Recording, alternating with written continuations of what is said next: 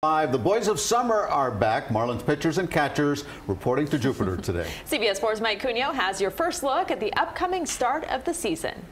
It's a little cold and a little rainy here in Jupiter, but that didn't stop Marlins pitchers and catchers reporting for their first day of work in spring training. We've heard a lot about this team saying they're in a rebuild mode, but if you ask guys like Don Mattingly, they're not exactly that patient.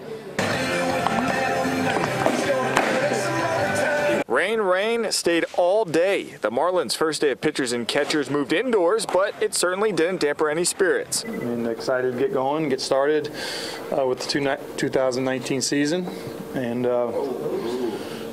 we're hoping to get the power back on with the generator, looking forward to it. The team is loaded with youth, especially on the mound. But as Derek Jeter said earlier this week, they have zero patience and see the negative talk outside the ball club as a slap in the face. From the first day, we're trying to build this winning culture.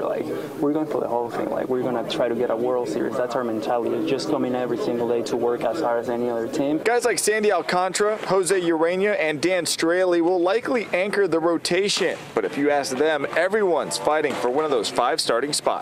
You know, for us guys that have been around for a while, it's like there's guys coming behind us that want our jobs, and that's a good thing to have. You want that kind of internal competition, and so we have it now, and I think that's a really good thing. Of course, the guy directing traffic behind the plate is a newcomer. Jorge Alfaro replaces JT Realmuto. They call him the Lion, of course, for his full head of hair and athletic ability.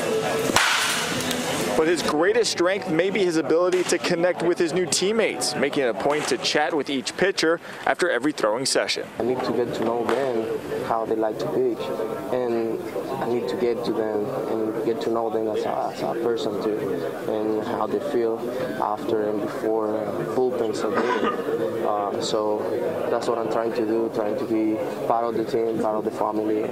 You'll see position players like Peter O'Brien officially reporting for spring training on Monday, their first game, February 23rd. In Jupiter, Mike Cunio, CBS 4 Sports.